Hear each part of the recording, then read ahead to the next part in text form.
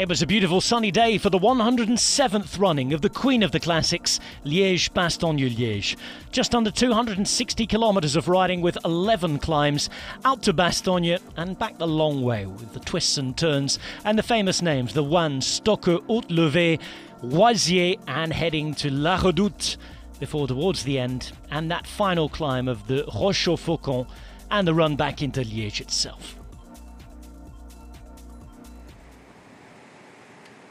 The race started with around 10.5 minutes of a gap for 7 riders out in the break.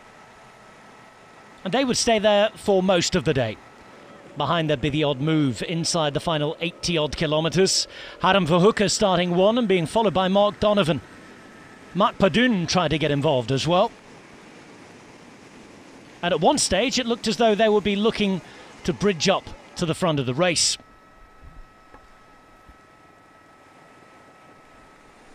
Empty roads at the side of the road, but plenty of drama on it.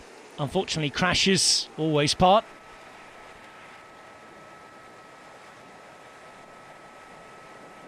And those 3 attackers would soon be caught. The Ineos Grenadiers en masse taking things up at the front.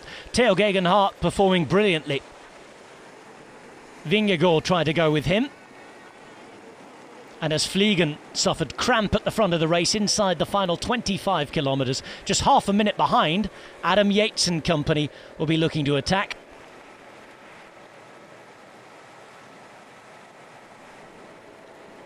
A few big hitters missing the first move before it would all come back together once Richard Carapaz was off the front. Carapaz going away.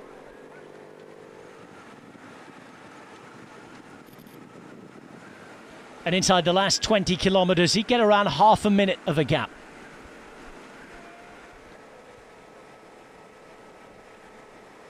Davide Formolo decided that it needed to be brought back. Riding for his teammate Tadej Pogačar, he did that job. And on the final climb of the day, the big group would whittle down. Attrition at the back, attacks at the front. Woods launching the move at the top of the final climb of the day.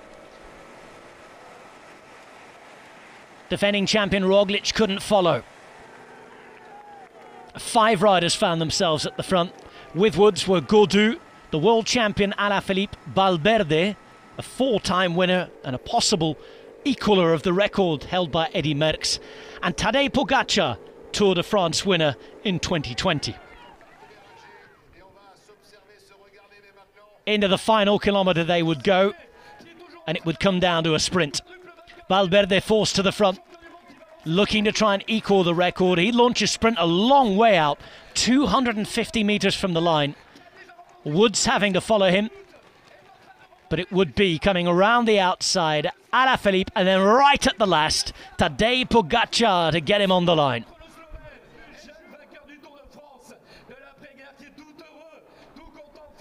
And the 22-year-old from Slovenia made it 2 wins in 2 for his nation. He'd take his first monument at just the 4th attempt. And a 23rd career victory as Alaphilippe had to relive a finish line nightmare from just a few months previous.